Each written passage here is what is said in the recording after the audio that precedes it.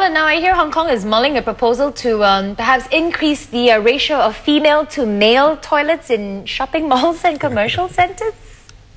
Yes. One of the city's biggest political parties put forward the proposal as the long lines that are seen in the malls now becoming an all-too-common sight. Now, my colleague Leslie Tang here in Hong Kong has the story. Most ladies in Hong Kong, including myself, often find themselves waiting in long lines for the restroom. But it seems the Hong Kong government is thinking about providing us women with some relief. The Buildings Department is mulling over a proposal to boost the ratio of female to male toilets in shopping malls and commercial centers. Now, the current planning ratio is supposed to be 1:1. However, not all shopping malls follow the guidelines. One floor in a mall was found to have 26 male toilets and urinals compared to just 15 female toilets. Now, a survey by the Hong Kong Toilet Association shows that the average time women spend in the bathroom is about 40% longer than men. So the Democratic Party is calling for 2 female toilets to every male toilet or urinal to help cut down on those long lines, which are becoming all too common during peak hours.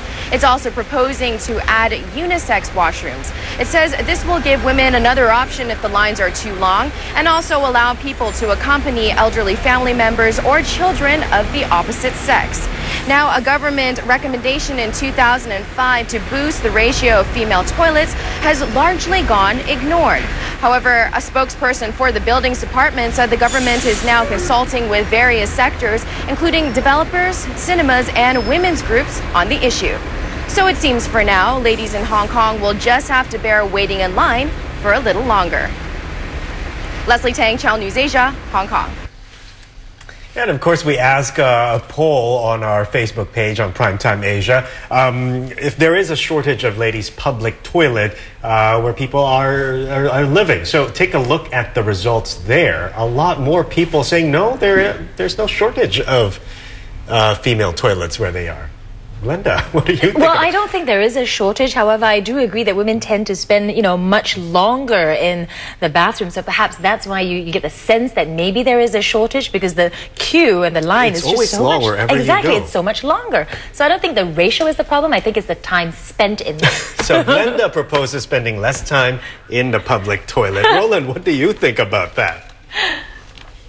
Sounds to me there's a potty problem to be solved here in Hong Kong, Timothy.